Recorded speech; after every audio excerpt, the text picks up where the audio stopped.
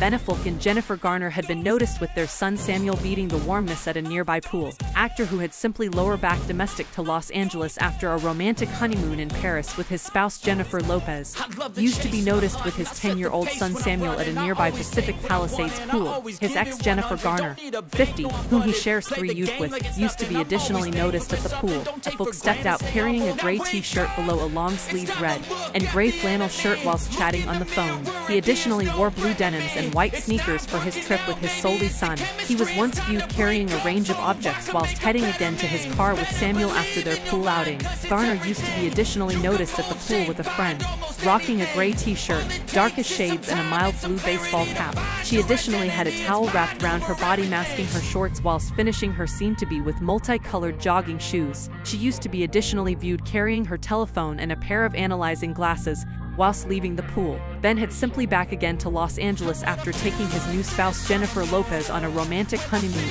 The couple, who extraordinarily tied the knot in Las Vegas on July 16, have been noticed in Paris and Italy on their honeymoon. Lopez had to get again to work though, with the actress-singer performing at some point of a UNICEF Gain live performance in Italy over the weekend.